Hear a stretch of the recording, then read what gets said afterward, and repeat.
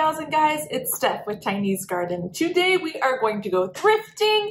Right down the road from me is a Goodwill, and I want to check it out to see if I can find any garden treasures, things like vases, pitchers, containers, watering cans. I always can find them at a very good price there, and it can't be beat. So we're going to go and see if we can find some treasures. I'm just going to do one store and press my luck. We might come up empty-handed, or we might bring home a treasure or two. So come along. First thing I notice, that's actually pretty eye-catching. Interesting.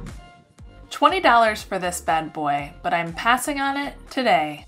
Check out this vintage, adorable umbrella.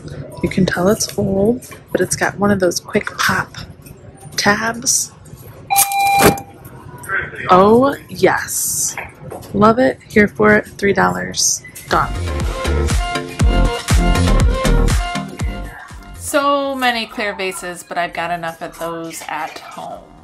This teapot in the upper left-hand corner really catches my eye for the Christmas holiday, but I'm not going to get it today. However, I think we're getting warmer. And then, just like that, with a little digging, what is that? A cafeteria tray or some sort of tray with a lip. There's two of them. They are $1.99, and the green tag is 50% off, so $1 each. That is perfect for soil blocking. Nice little vintage design. Sold. If nothing else, at least I found these today for soil blocking. Really happy about these little vintage trays. And then sometimes you just find pieces that make you smile.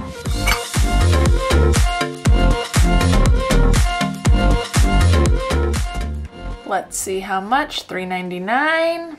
Yep, that's coming home with me. It needs a little cleaning, but overall, I'm happy with this piece. I can see a succulent in there or some sort of plant. My mom would love this, wouldn't you, Mom? Should I get the Raggedy Ann doll to match my umbrella? You can tell they're from the same era. We'll pass.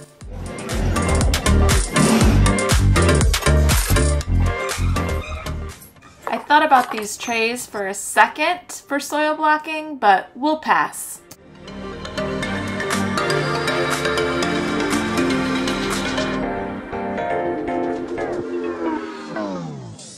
And then I found these. I like these a little better. The lip seems like it would work a little better. And there's 7 of them. So into the cart they go. I think that's gonna be perfect for 2 to 3 blocks. So I'm snagging them. And they're on sale for 50% off. Now this little floral cup is pretty. I was thinking as a ramekin for seed starting, but I'm gonna pass. I thought about this for those dog days of summer out with the flowers, but no. Now I know this isn't a Christmas haul, but hear me out. I found some of these nutcrackers in different designs earlier this year, and now I've found 2 more. I may be starting a new collection. So these are coming home with me.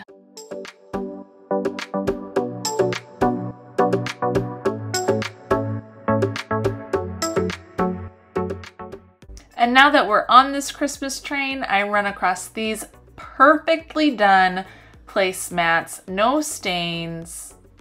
I think these are coming home with me too. $1 a piece, love the vintage look. I'm doing it. Now back to the task at hand, things related to the garden. And I know you're thinking, those are holiday trays. They are, but they are also perfect for soil blocking. This is the ideal tray. I've got a long one. I've also got 2 smaller ones, and I really could use them during Christmas as well. Throwback to 1987, that air, love all things vintage. They're coming home with me. Happy about that find. Now this I could see being pretty and polished up and putting a bouquet in there, but I'm gonna pass, not today.